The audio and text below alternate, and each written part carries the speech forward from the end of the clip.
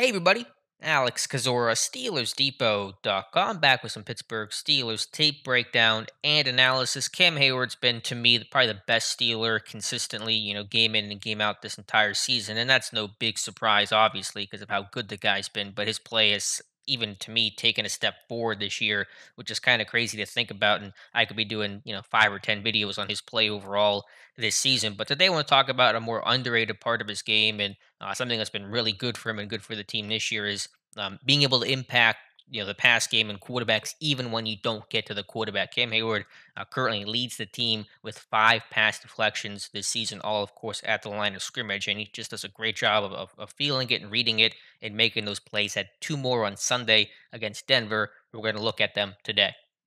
First one comes relatively early in the game. There was Cam Hayward lined as a 5 tech on this play, and oftentimes he goes for the bat at least more intentionally whenever he's the contain guy. And so on this play, it's a 4-man rush. We'll see Melvin Ingram walked off the line of scrimmage here and dropping into coverage. So Hayward's kind of acting as the right outside linebacker on this play, containing this one, so Bridgewater can't escape to his left. And so on this play, it's less emphasis on getting to the quarterback and more so on just containing this overall. So maybe someone like TJ Watt can get home. And so Hayward, reading the eyes of Bridgewater, reading the shoulders of Bridgewater and times it up well, gets a left hand on that football, and the pass is incomplete. And this one probably would have been complete underneath to the Broncos wide receiver. So just great job there to read the shoulder and time that up well and bat that pass down.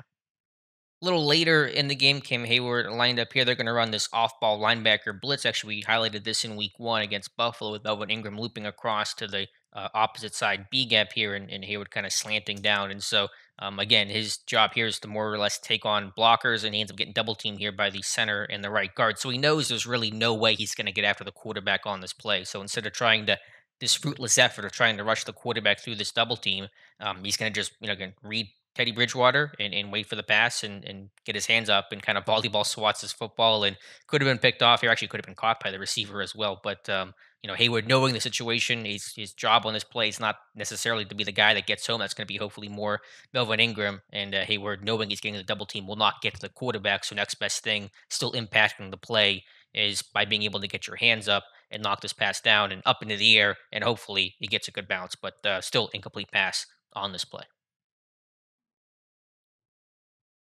This last example is not a pass deflection. You saw the only two he had in that game, but it kind of just shows and exemplifies the mentality and Cam Hayward understanding down distance and actively in some situations going for the bat, even more so than the pass rush. This is going to be, let me scroll back here, 4th and 2 in the fourth quarter against Denver. And so he knows, or at least Hayward's going to believe the ball's probably going to try to get out pretty quick here. So on this play, Cam Hayward, and we'll see the end zone view here in a second, doesn't even really attempt to rush the quarterback. He's just trying to, assume if something comes quick, if there's a quick slant or something quick throw behind him on 4th and 2, his best path is probably to bat the pass as opposed to trying to get to Teddy Bridgewater. This pass ends up, being a longer throw, the 7 route downfield that's complete to the wide receiver, Cortland Sutton. But you just watch Hayward on this play. I mean, he is just trying to, watch and wait for the pass and try to knock it down like a volleyball player at the net. And Kid not on this play because it's a downfield throw, but you see some hops here from Cam Heyward and trying his best. And so, again, obviously does not happen on this play. And the coverage was some miscommunication, I think, between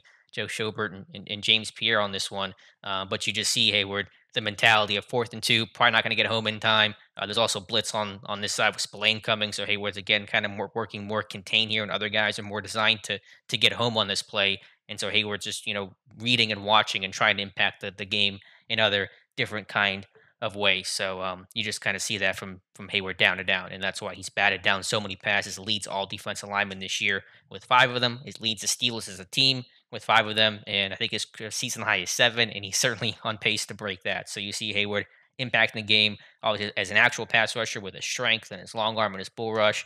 He'll throw some finesse, some spin in there as well. But 5 pass deflections this year.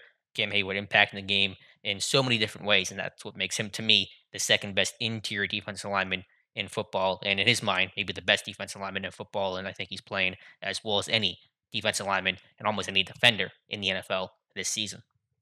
So just wanted to shout out Cam Heyward there for doing those little things, and you see other guys that follow his lead, like I say, Loudon Moke and Tyson Alualu before his injury. He was really good at getting his hands up and throwing lanes as well. But that's the little things that young guys like Bugs and Loudon Moke and Henry Mondo have kind of learned along with his effort and chase and hustle of the football, and those just detail things that separate you from being a really good player to being a great player. So hopefully you guys enjoyed this one. Let me know your thoughts in the comments below. Please like and subscribe if you guys have not done so already. Thank you for watching, and we'll talk to you soon.